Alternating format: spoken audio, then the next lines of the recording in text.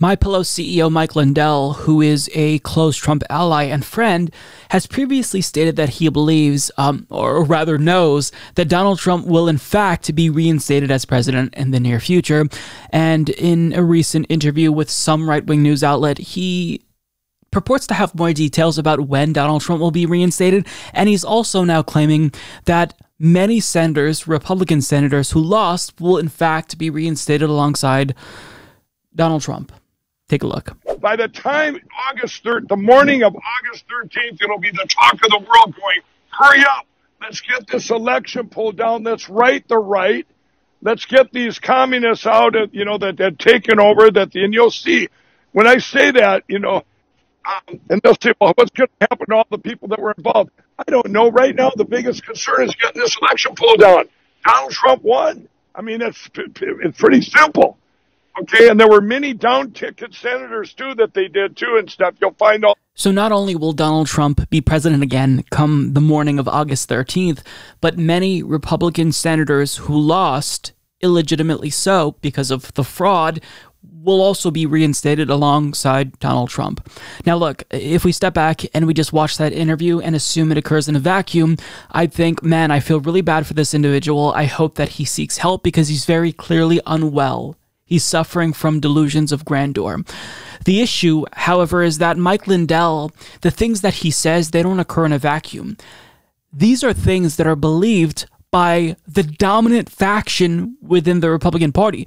So I can't just brush this aside and think, well, you know what, that's Mike Lindell being Mike Lindell. He sure is, a crazy character, right?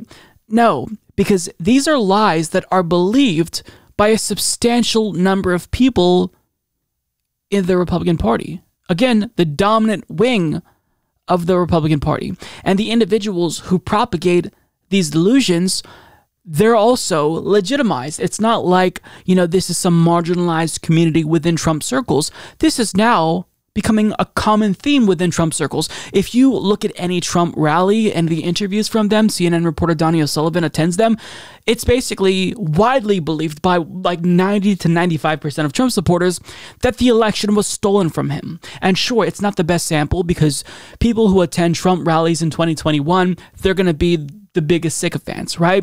So maybe the average Trump supporter doesn't necessarily believe that he lost illegitimately so, but such a large portion of people believe this that now it's to the point where democracy is in danger because so many people have lost faith in the process. And there's a number of reasons why people can actually doubt American democracy for a number of reasons, right? Voter suppression, our electoral system, the Electoral College. These are all valid reasons to argue that American democracy is weakened. But to just claim that Donald Trump lost on fraudulent grounds, that is something that is uniquely dangerous to democracy. And folks like Mike Lindell, who propagate these lies, are being propped up by Donald Trump, not necessarily because they're delusional, but because they're loyal to Donald Trump. So in this faction within the Republican Party, they don't gauge whether or not to promote someone based on how accurate they are in their reporting or the things that they say. It's all based on loyalty to Donald Trump. And so if you say batshit crazy things, if you perpetuate these lies about the election or you make false claims, then, so long as you're loyal to Donald Trump, you're going to be propped up because that's what he's looking for. Now, these lies peddled by Mike Lindell, they originate from the QAnon community. And an issue is that members of QAnon are being legitimized now. So as The Hill reports, Vice reports that two of the most influential QAnon figures, Jeffrey Peterson and his podcast co-host Shady Groove, were approved for media credentials. This is at a Trump rally.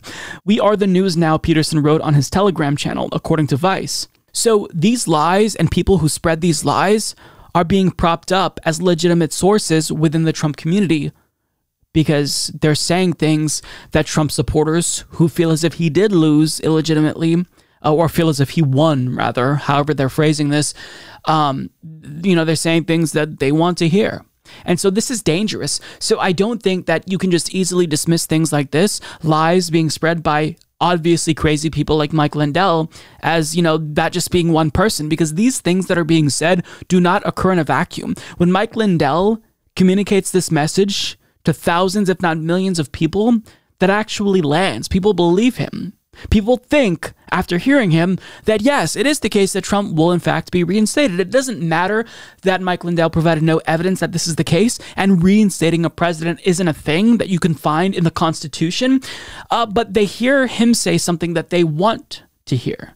And because of that, they're inclined to believe what he's saying, because they can't fight through the cognitive dissonance that Donald Trump lost, because he lost, legitimately so, because he mishandled a pandemic for a number of reasons. He lost, but they don't want to hear that. So they cling to people who tell them what they want to hear, and for that reason, this is how these types of lunatics get propped up in the Republican Party now.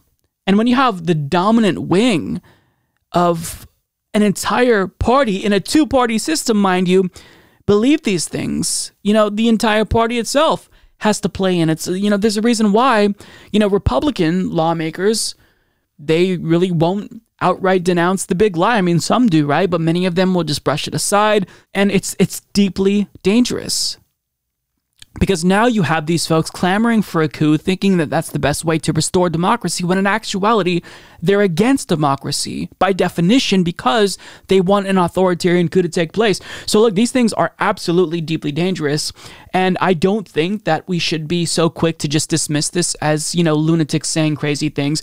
I've done this in the past with Alex Jones. I think, Alex Jones is crazy. Nobody believes him. It may be true that reasonable people don't believe him, but enough people believe him that it's dangerous and it affects democracy. It affects broader American politics. So these things have to be denounced. They should be, on their face, laughable. But that's not the climate that we're living in, and we have to deal with what's in front of us. And it is the case that we do absolutely have to denounce these lies. It's incumbent on us to tell people, no, Donald Trump is not going to be reinstated in August, because I don't want them to get violent.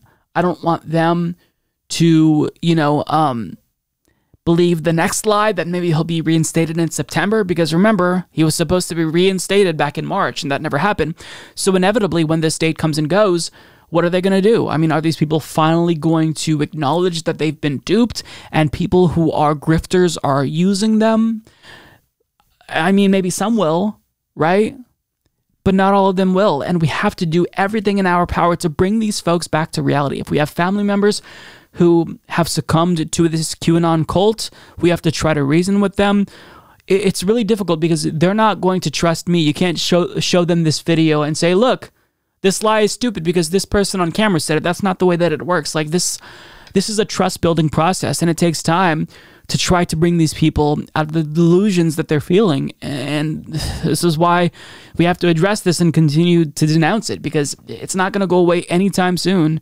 And it's not just that it's sad that these people are believing lies and delusions of grandeur. It's sad that this is impacting democracy. It doesn't just affect them. It affects all of America. Beautiful, beautiful, I will eat your ass. Beautiful, gay, beautiful, tremendous, tremendous, tremendous, tremendous, tremendous, tremendous, tremendous, tremendous, tremendous, tremendous, tremendous, tremendous, tremendous, tremendous, tremendous.